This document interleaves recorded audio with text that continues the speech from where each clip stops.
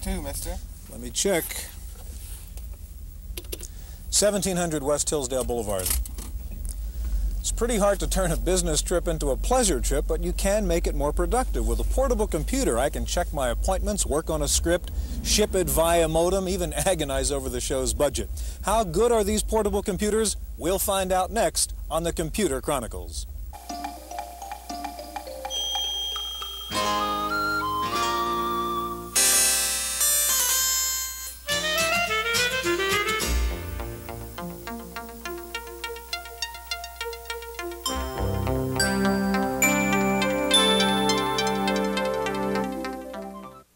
The Computer Chronicles is brought to you in part by McGraw-Hill, publishers of Popular Computing, the magazine that gives readers an understanding of the technology and applications of microcomputers and software in office, home, and classroom. Popular Computing, the authoritative microcomputer magazine from McGraw-Hill.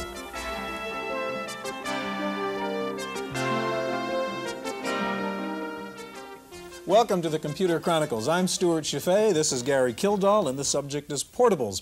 Gary, we're going to be talking about things like transportables and lap portables, but I want to show you this portable over here. This looks like a pretty small computer, but in fact this is just the keyboard. I can program my things into my computer, and in fact this is the computer, and of course it is now a wrist portable. Now, I don't know whether this does anything very useful or not. In fact, that's my question about this whole subject of portables. Is this another case of technology in search of a purpose? I don't think so, Stuart. It's just a new dimension in technology. We have had faster processors, more memory, and so forth in the past. Now what we're looking for is trying to get all that speed and power into a smaller package.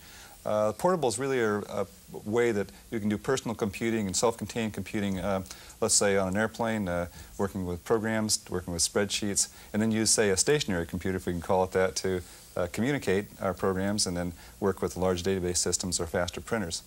Okay, Gary, we're going to be seeing some of the most exciting new portables out now. The new Data General 1. We'll see the Texas Instruments ProLite, the Pivot from Morrow, and we'll also see the new Integral PC from HP. Now, what do people really do with portables? Reporter Wendy Woods checks it out. If a desktop computer's home is a desk, where does the portable computer call home?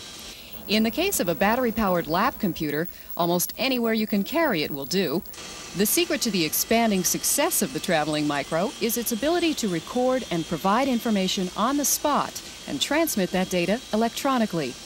Up until now, the principal buyers of portables have been journalists and other people who spend most of their jobs on the road. But the uses of such a machine are growing and are limited only by the ingenuity of the owner and the computer's ability to interface with desk-bound micros.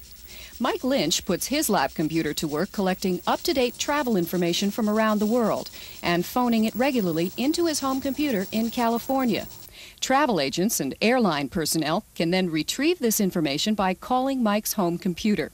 The weather, currency exchange, special events, and special bargains then become available to other travelers almost immediately.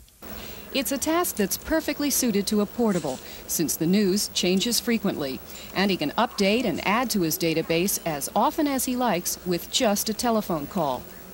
While most of the portables available today are far less powerful than the typical home or office machine, they are quickly catching up in both memory capacity and software variety. Equipped with disk drives and large screens, a few can just about match the performance of desk-bound micros. But the future of the portable is not all that clear. If an electronic briefcase is revolutionary for some, it might just be another piece of luggage for others.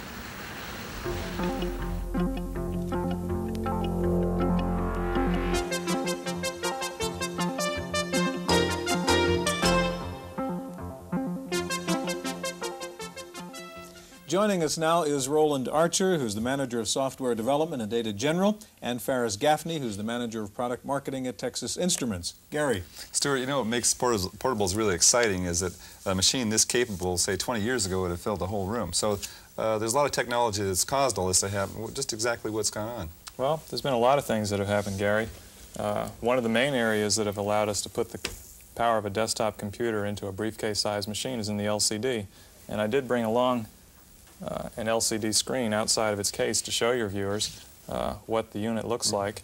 And one of the key things is not only the ability to make an LCD this large, but also the special controllers that are needed in order to control an LCD this large. Now, Roland, this is the same kind of a size of display as a standard, say, cathode ray tube display, a CRT That's display. right. It has 80 by 25 characters and 640 by 256 pixels for graphics. Okay, now Roland, that's a major advancement in the Data General 1. What technology did it take to get you to come up with the full screen size? Well, in order to come up with a screen this large, we approached several Japanese vendors through our Japanese subsidiary, Nippon Data General.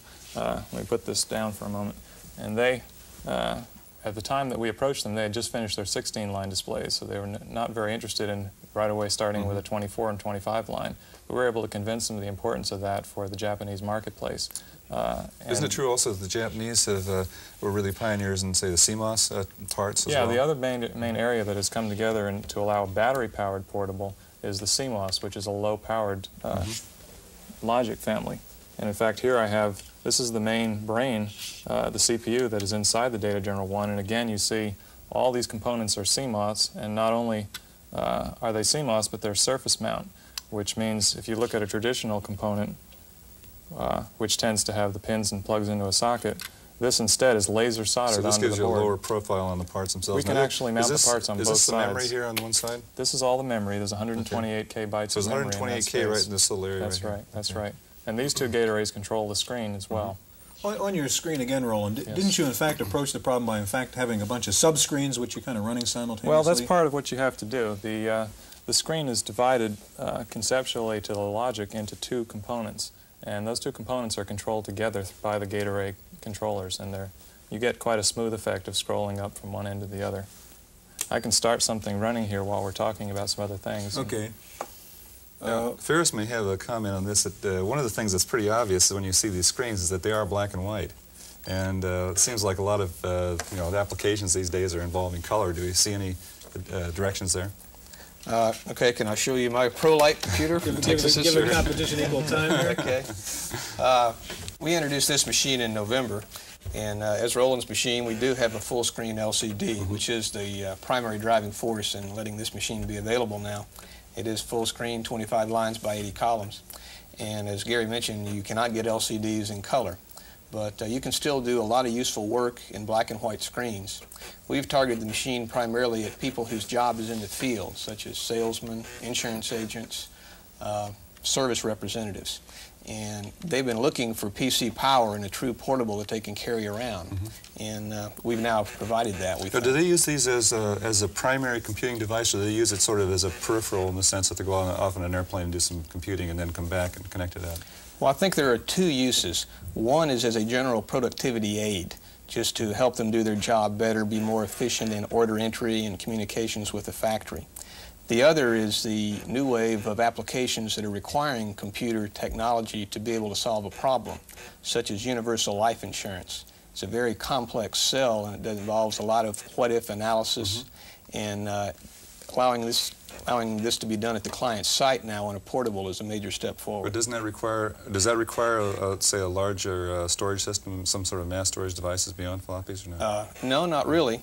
Now, what we have done, another new technology that we didn't mention was the advent of the 256K RAM chip. That allows us to put 768K of user RAM memory in this machine. So we've not sacrificed anything as far as desktop PC functionality. Yeah. When you get when you're working with these machines, how much, say, backup storage do you have to work with generally? Okay, now we can have either one or two disk drives. Another new technology that we've both incorporated is the new 3.5-inch diskettes, micro floppy drives. We can either put one or two on this machine, and it has double the storage of the 5.25 drives. It's actually twice the storage. Yeah, I think that's one of the key points when you compare these to a desktop computer is that you have, in this little floppy, you have 720K bytes of storage, so inside the unit you have the ability to have 1.5 megabytes of storage, which is really enough for most applications, considering the number that are doing it today with just two drives totaling 720K. Speaking of databases, how about modems and communications? Can these both run as terminals? You have modems built in, or is that an accessory? Yeah, we have a 300 baud internal modem option, and it fits right inside the unit, so you don't have to add anything outside. And we also have a terminal emulator built in. A lot of our customers use this as a terminal on a Data General system, plus a workstation, and something that you can take home in the evening or take on the road with you. And on the ProLight? Yes, we've taken a modular approach to this. Our modem is a user installable option, and there are also another option slot here available. And we think that value-added type applications where somebody will do a special interface board to interface a particular piece of equipment is going to be a big plus for us. The modem, of course, is very important for the guy whose job is in the field. He'll be uploading and downloading data from a host computer at some point. Looking at the screen, and I want to ask about the memory demands of these screens. For instance, I think on your machine, on the Data General 1, you've got 128K, but I think you're tying up 48K just running the screen. That's right. Tell me about that problem. That's right. In order to refresh an LCD screen, you actually need an area of memory dedicated to that function. So we have 48K in order to get the high-resolution graphics that you see there. And also, we've emulated the same display adapter devices that IBM PC software expect to see. So software that writes directly into that screen memory still functions on the Data General 1. Now this brings up a point is, if we start with 128K, it seems like the sort of the standard size nowadays is 256K. And also, one drive seems to be some limitation. Now, what about pricing? How does this all fit? This low-end system, is this kind of a bait-and-switch strategy? Well, we have quite a few third-party software packages that will run in the 128K system, so it didn't make sense not to offer that. And similarly with the one drive, but of course, since the one drive holds twice the capacity of a 5 1/4-inch floppy, a lot of programs, for example, Lotus took their IBM PC version and fit it all onto one diskette, so you don't have to do any diskette swapping. And memory-wise, if you want more memory, we'll be happy to sell it to you. Just in general, what kind of price ranges are we talking about? Our base unit is $28.95 with 128 KB and one 720 KB floppy. Okay, and then if we run it up to, say, let's say quarter megabyte, 256K with 2 drives, what are we running then? That's a 4095 system right now, Gary. And on the TI? Okay, we started at 256K. Our machine with 1 drive and 256K is $29.95, again expandable to 768. And we incorporated the screen memory in the LCD drivers themselves. So we also went through a lot of perturbations on how to drive the LCD. And one of the responses was some people think LCDs are slow.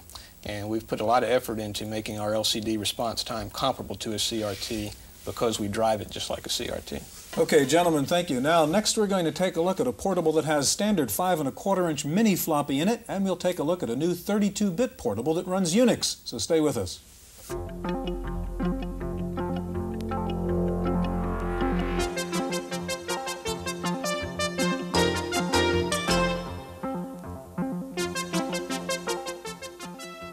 Joining us now is Srini Nageshwar. Srini is the retail marketing manager of the personal computer division at Hewlett-Packard, and George Morrow, who is chairman and founder of Morrow Computers. And we're going to be looking at some very spectacular portables here in just a moment. First, though, as many of these portables come out, they all, of course, have hopes of great success, but there have been some significant failures in the portables, and Wendy Woods has a report on one of them. Gavilan's briefcase-sized portable with a 3-inch drive, an 8-line display, a modem, a printer, and a 7-hour battery life made a flashy entrance in a limousine in the spring of '83 and appeared to be the machine that everyone was waiting for. The company saw an open road to success. What Gavilan didn't see is that it was caught in a fast-changing industry where a 3.5-inch drive, IBM compatibility, and a 16-line display were becoming the standard. Gavilan delayed production for a year to re-engineer its portable, a fatal mistake. It's unfortunately a classic case of having state-of-the-art technology, having a really wonderful machine, having probably the best sales staff I've ever seen in the business. They had the best of everything, but they missed the window of opportunity. Their product was too late getting into the market. Can I hear 200? You're looking at a $3,000 machine. Can I hear $200? Gavilan went bankrupt last year, having sold only about 1,000 of the machines. Its final auction became a sad lesson for the entire industry. The leaders, in a technological sense, frequently just either don't have enough funding, or they miss their window, or the market timing is not quite right, and they don't make money from it. But in terms of the impact on the portable computer market, they advanced the technology. They contributed greatly. Gavilan wasn't the first portable computer maker to go under, but it certainly was one of the most expensive failures. More than $31 million in venture capital went into this company during its short life. All of it was lost because Gavilan was a victim of bad timing. Reporting for the Computer Chronicles, I'm Wendy Woods. Well, a story like that makes me glad I'm in the software business. Right. It just really shows that there are lots of different components that make up the success of a small computer system. And in the case of portables, it seems to me the display has to improve considerably. At least in my own experience, sitting on an airplane, getting light from different directions, that it'll fade, become unusable at a certain point. I'm kind of interested to see where this display technology is going. We've got a couple of examples here, and George? Well, your liquid crystal display technology uses existing light to give you visual information. And the electroluminescent type, or the CRT, gives you... This is the machine you're referring to as the machine that That's right. Srini brought with him. It's it has the It has an electroluminescent display. Compared to the LCDs, which are on the first machines we looked at in the show. Right. That's right. And these displays use their own power. They chew up power to create light so that you can look at it. In a low ambient light environment, they're excellent. In a high ambient light environment, the liquid crystal is a lot better than the present generation of electroluminescent. Now, how do you cover both those problems? Well, one way to cover both those problems is you backlight your LCDs with some electroluminescence. Understand, these technologies are in an evolving state. Your electroluminescent is going to get more efficient. That means it'll give you more light for less power. And your liquid crystals are going to get, the contrast is going to improve as time goes on, which will give you more visual feedback for a given amount of incident light. Now, what about the work that the Japanese are doing? For example, the new Casio TV is a color TV that has a liquid crystal display. Are we going to see that move into, let's say, small computers? The whole development of liquid crystal displays in Japan, as far as I'm concerned, is aimed toward flat panel televisions. Mm-hmm. And even if they don't make it, the stage they'll get to will be perfectly acceptable for good graphics and good contrast. As a matter of fact, I believe these machines, in a year from now, you'll be able to have color. You'll have liquid crystals that will give you at least 2 colors. And this is going to be great for graphics. This eliminates all the big tubes and the big power supplies. That's and so right, forth. and all those the masks and the tremendous number of stages that these color television sets go through now. Can I ask you both to do something here? If you can punch a couple buttons so we could see what that ELD display looks like while we're talking here, Srini. And George, you have your pivot with That's you. right. And why don't you show us what that is and how it differs from the other machines we've seen? Well, it differs in a couple of ways. It uses an LCD, just like a lot of the other machines. It does have one thing that the rest of the machines don't have, and that's a 5 1/4 inch disc. Either you don't have a disc like the HP people and they expect to carry your stuff around in ROM, or they have 3 1/2 inch discs. Now, if you go out and buy Lotus for $500, you'll find that if you don't have a pair of scissors with you, you're going to have to spend another $300 on your 3 1/2 inch version of Lotus. If I can interrupt a second, I just want to take a look at the pictures that are being painted on the ELD, which is interesting. It's very impressive. But now this is a fixed demonstration. It's a fixed demonstration Okay, we see of that. a space shuttle. That's And right, you can see the thing being moved around. You can actually, in your hotel room, design airplanes. If you want to, yes. That's right. If you have nothing better to do, right? Let's go on to another topic, and that's the backup storage technology. We're dealing here with a device that's become very semiconductor-oriented, That's the right. RAMs and so forth, the LCD display and so forth. But now we have a mechanical device and a floppy disk drive. What's going to happen as far as backup storage? Well, backup storage, being able to carry your work around with you, and the HP machine, you carry it around in CMOS static RAM. Mm-hmm. It's low power, and it has a lead-acid battery that keeps it alive. In this machine, just like your PC, you carry it around in your floppy. It does take more power, and it does produce more weight. But we feel that the function that it gives you, you're carrying around a standard environment. Nothing could be more standard than this.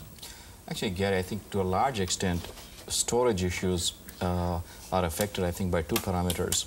One is the fact that as we were designing the portable and when we decided not to put in a 3 1/2 inch disk drive, there were 2 things that made us do that. One is when you carry these machines around, you really want instant availability. What that says is, very often what I do is I'm sitting at an airport waiting for a plane to take off, and I'm finishing up my travel expense report while I'm doing that, and I don't want to load up a disk and start a spreadsheet and so on. Sometimes I think the best place to sell these would be at airport terminals. That's, I think so too. That's where people use them quite a lot. Well, so that's one aspect. I've been in airports a long time, and I don't see very many of these machines in airports. Occasionally I see someone with quite a list to themselves carrying around a compact, but aside from that, why? So we do I don't see people using them in airplanes or at airports. Well, what is the real market? We talked about that at the beginning. I mean, what do you need portables for? There are two things that we think you need portables for, Stuart. We try to break the market into two parts, composed of one set of people who basically take work away from their desk, and the other set of people who work away from their desk. And in the first category, you essentially have managers, executives, and professionals like some of us here. And in the second category, you have the insurance salesmen or, salesmen of various categories. And people who typically take work away from their desk are usually running spreadsheets or word processing or memo maker or whatever on there. And those are the kinds of programs you need. We don't think that you need a huge suite of programs to run on portables, and you basically want the basic stuff running and be available to you instantly. The other thing that we think is extremely important is that these people who travel around, they are really abusing their machine quite a bit. It ends up in boots of cars and underneath your airplane seat and so on. So these machines have to put up with a lot of vibration. Like our machine can take 100 Gs on 6 sides. We have just a couple of minutes left. I want to get to follow up on Gary's point on, and you mentioned, George, on the CMOS technology. There's a major difference between the HP 110 and yours in the memory that we use. Yeah, and we're using standard NMOS dynamic RAM. It does use more power. What we will move to later this year is a CMOS dynamic RAM, and it offers a power reduction of about a factor of 8. It is probably the best compromise of CMOS static and NMOS dynamic. It gives you the ability to get to low cost because it doesn't use as much silicon area, yet the energy, the amount of power it uses is virtually the same as CMOS static. George, you've been known for the low prices, and I'd kind of be interested to see what the price of this one is. Well, this starts out at $1995. Okay. And I believe these machines ought to start out at about $1,000 with at least one drive. That $1995 is with the one drive and 128K of memory. The natural price for these things is somewhere, a very high-end machine with a very dense display with all sorts of bells and whistles should be around $2,000, and a good utilitarian machine should be around $1,000. Srini, where are we on the prices of these two quickly? Our portable, which includes all the software, goes at, which includes about $1,000 worth of software, goes for $29.95. And this particular machine, which is really an AC-powered machine, which has the Unix operating system, whether it's the first transportable Unix, floppy-based Unix system, goes for $49.95. I want to touch, George, I want to touch on this business of transportability and how much abuse a machine has to take. I think we have a history that these floppies stand up pretty good in moving around because K-Pro has probably produced hundreds of thousands of these things, and Osborne before them produced a lot of them, and those machines are kicked around probably as much as a machine gets kicked around. That raises a point that this whole definition of portable is really a question when we're talking about portables, and we have a commentary on that subject from Paul Schindler. It's pretty easy to tell what's a portable computer. Now, this is a sewing machine. It's about the same size and weight as a lot of popular computers that call themselves portables. But if you were going to sew away from the house, would you carry your sewing machine? No, I don't think so. I think you'd take a needle. You wouldn't be able to do any fancy sewing, and you wouldn't be able to do it very quickly, but you'd be trading functionality for portability. Well, the same thing goes for computers. Now, this is my portable computer. I've been using it for a couple of years. It won't run CP/M programs, but I don't need CP/M programs. It does the job for me. It's light. It runs on batteries, not an extension cord. There's going to be a raging argument about what's portable when all of us are 6 feet underground. I say you need a full-size keyboard, at least 240 characters on the screen, and several hours worth of running on the internal battery. Plus, it should fit in a briefcase. Now, there's a few computers like that on the market, but I don't think there's going to be very many more, and I'll tell you why. Most of the people who need true portability are journalists, and most of us who can afford a portable already have one. So my fearless prediction for the future is more sewing machine computers and fewer briefcase computers. That's my opinion. I'm Paul Schindler.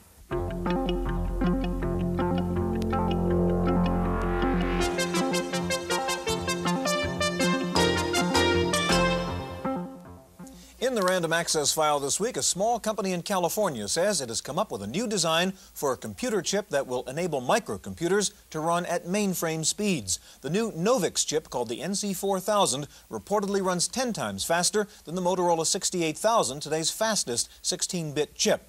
The chip has 80% fewer components than traditional chips and uses the efficient fourth as its machine language.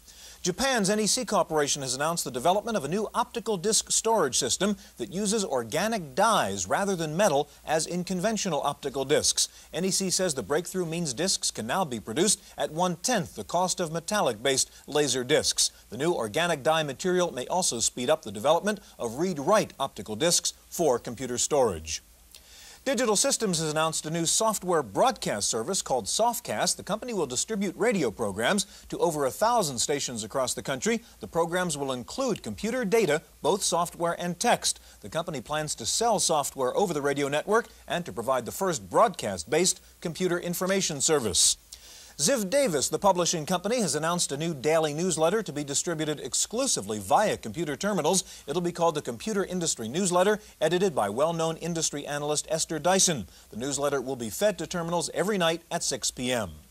Hints from IBM last week that there indeed may be a replacement product for the now-defunct PC Junior. An IBM senior vice president said IBM is working on a new low-cost computer. And there are continuing rumors that IBM may introduce its IBM JX, a low-cost computer currently being sold only in Japan. The IBM exec also said Big Blue will begin producing its own hard disk drives in an effort to solve the drive problems on the AT. Paul Schindler's back now with this week's software review. I write for this magazine, and I want to tell you finding stories in back issues can be a real pain. That's why I index them by topic. And the program I use to help me is DBase 3. Now, sure, there have been other database managers in my life, simpler ones, including even DBase 2 now and then. DBase 3 isn't for everyone. It's complicated and, for the novice, intimidating. But I want to give credit to the people at Ashton Tate. DBase 3 is a lot less intimidating than DBase 2. What DBase 3 is powerful. You have a complicated job you want to get done fast in a relational database? This could be your answer. Now, there isn't a lot to be said about database managers, and they aren't usually much to look at. Since a lot of you have seen or used DBase 2, I want to show you the biggest change, the assist function. Instead of having to start from scratch every time you compose a command, you get help from menus. As it says in the documentation, we all know real programmers don't use menus, but we also know that most of us aren't real programmers. DBase 3 from Ashton Tate in Culver City, California is the complicated, powerful $700 database manager for the rest of us. For Random Access, I'm Paul Schindler. A company called Dana Communications has come up with a solution for those of you who can't decide whether you want to buy an IBM PC or an Apple Macintosh. The new product, called Mac Charlie, lets you turn either one into the other, enabling Mac users to run PC software and allowing PC users to take advantage of Mac's mouse, graphics, and friendly user interface. The Mac Charlie hardware-software package will cost about $1,200. Koala is out with a new mouse substitute called the Koala Cat. It's a touch-sensitive pad which replaces the mouse. You use your finger on the pad to move the cursor. Koala says its new cat lets you do all the usual mouse moves without needing a lot of desk space for a mouse. Finally, the California Department of Motor Vehicles is in the process of converting to a fully computerized system, and you know what that means. The California DMV says it now has a backlog of 87,000 transactions, and the backlog is growing by 20,000 a month. Thousands of California drivers are stuck with expired car registrations and driver's licenses. The DMV said it grossly underestimated the problems of converting to a computer system. It's now asking for $5 million to hire more than 100 people and to pay for overtime so that good old human beings can clean up the mess created by the new computer system. That's it for this week's Chronicles. We'll see you next time. The Computer Chronicles was brought to you in part by McGraw-Hill, publishers of Popular Computing, the magazine that gives readers an understanding of the technology and applications of microcomputers and software in office, home, and classroom.